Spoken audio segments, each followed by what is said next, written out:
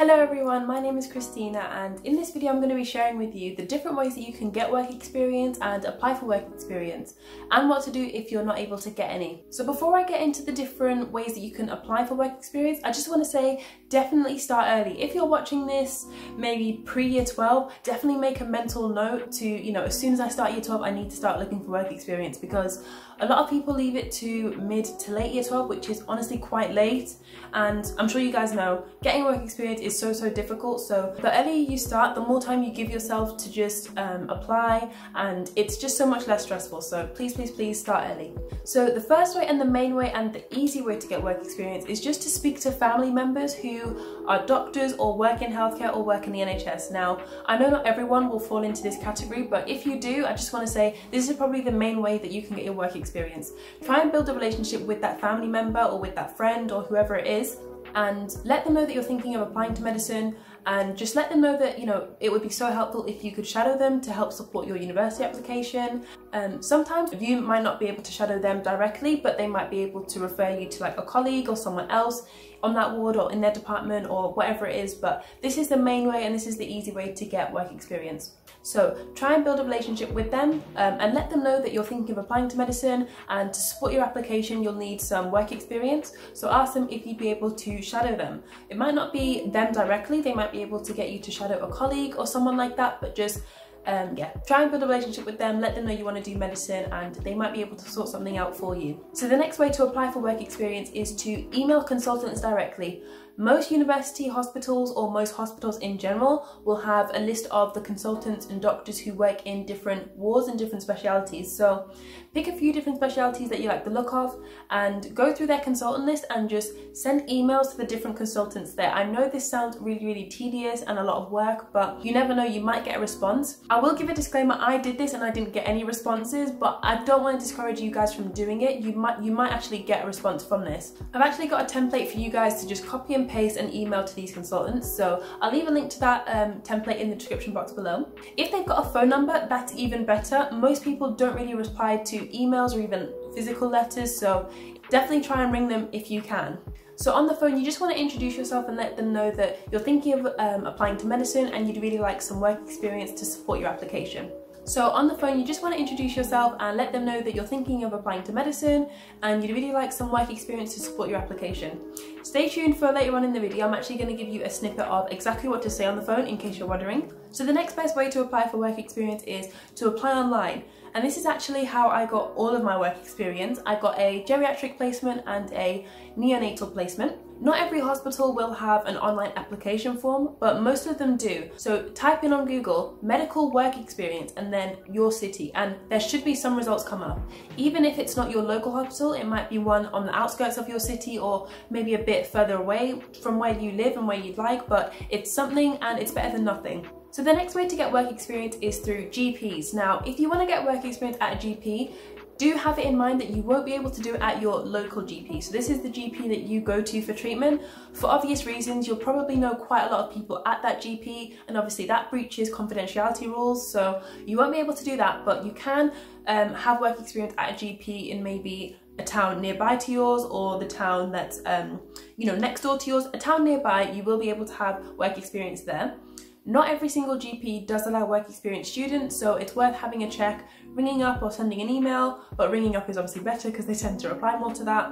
Every opportunity that you can try and ring them instead of emailing them, I would definitely do so. I know not a lot of people like ringing, I know it's kind of nerve-wracking and stuff and people would much prefer to send an email, but you'll get so much more responses and much quicker responses if you ring them versus emailing.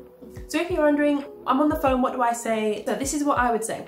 Hello, my name is Christina and I'm a year 12 student studying at college, and I'm wondering if I'm able to arrange some work experience at your ward, department, GP, hospice, whatever it is.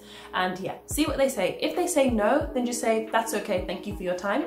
If they say yes, then I would recommend having a few dates already available before you've rang them. Have some dates available so that if they say okay, when can we fit you in, you've already got some dates ready.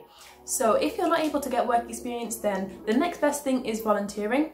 Universities really like volunteering. They don't see it as a bad thing, or they don't see it as worse than work experience. They know that you can have really great experiences and learn a lot from volunteering. Even if you have work experience, it's worth getting some volunteering as well. It doesn't hurt to have both.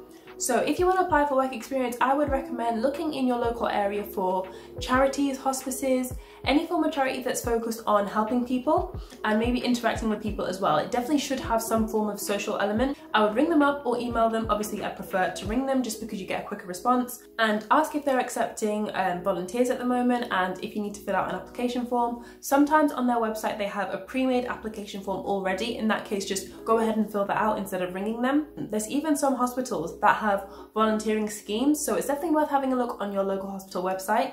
I think volunteers at hospitals kind of help at meal times, help the healthcare assistants and stuff, so it isn't directly clinical. You're kind of just helping the healthcare assistants, but it's obviously in a clinical setting in a hospital, so it's definitely worth having a look at if you aren't able to get work experience. So if you can't get work experience, it's okay. There are still some things that you can do to show your commitment to medicine, to learn about the world of medicine. So the first one is virtual work experience. BSMS, which is Brighton and Sussex Medical School, they actually have virtual work experience. You'll learn about 6 different specialities and the realities of being a doctor, and it's a great thing to do if you can't get work experience because it's online. So yeah, I'll leave a link in the description box below. There are actually lots of online courses related to medicine and healthcare. FutureLearn.com is probably a really good website for this. This is where I did 1 or 2 medicine related courses, and yeah, again, they're completely free and you can learn about lots of different things. And yeah, it just shows that you've got a commitment to medicine. You're willing to learn about medicine outside of work experience if you're not able to get it. And read medical books. So I'm sure you guys are all aware of, you know, some of the really popular medical related books, or books written by doctors.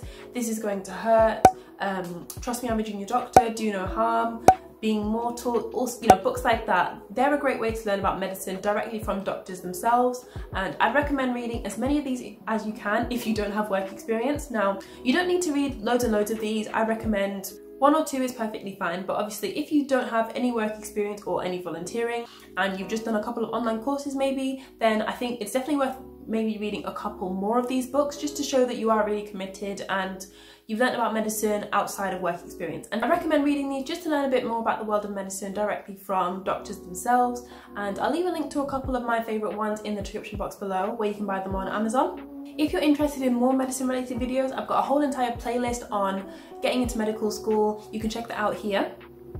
Let me know in the comments what type of videos you guys would like to see, and yeah, thank you so much for watching. Bye!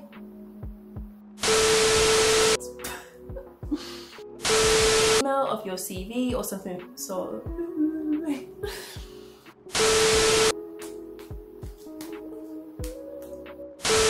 I know not a lot.